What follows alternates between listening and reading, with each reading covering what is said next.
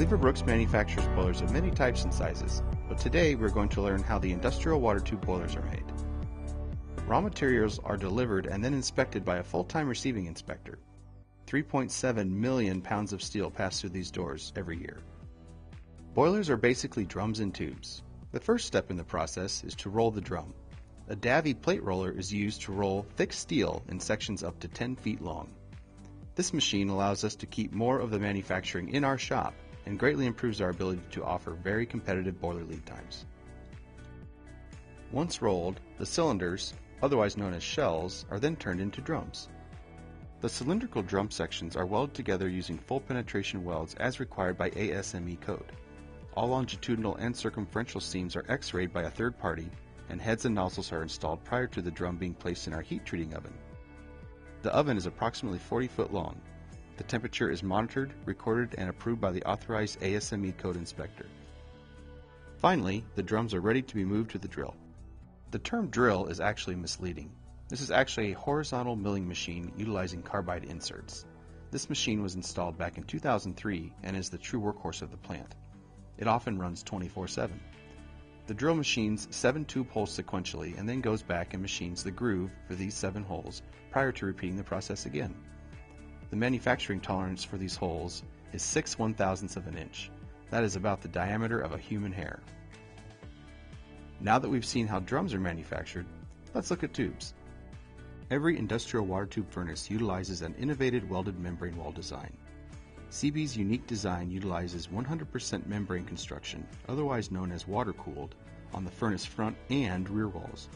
This design reduces refractory maintenance and eliminates corner gas seals, which are a significant safety and maintenance hazard on older designs. A custom-built fin tube welder welds 2 fins to each tube at the same time, and the process is repeated on the opposite side. The practice of welding the fins on both sides ensures that the tubes are straight and true. Once complete, these membrane tubes are sent to the tube bender. These newly finned tubes look like this. Like other equipment in the plant, the tube bender is state-of-the-art. It is an interesting fact that the old unit dated back to World War II and was 100% manual. A CNC unit was installed in 2003 and has saved countless man-hours and rework ever since.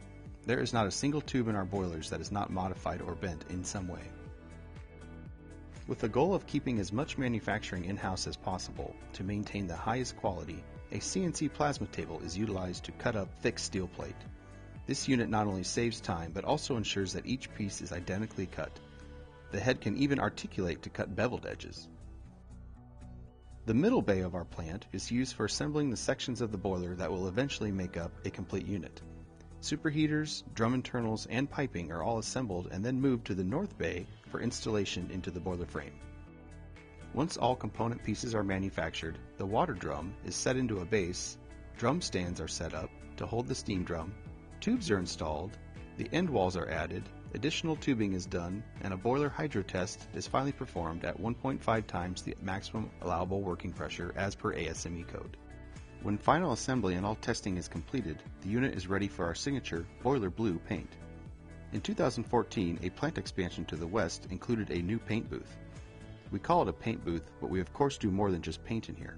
We must first prepare the surface to be painted. This prep includes steel shot blasting, with the ability to go to SP10, which is a near white finish. The final step is shipment.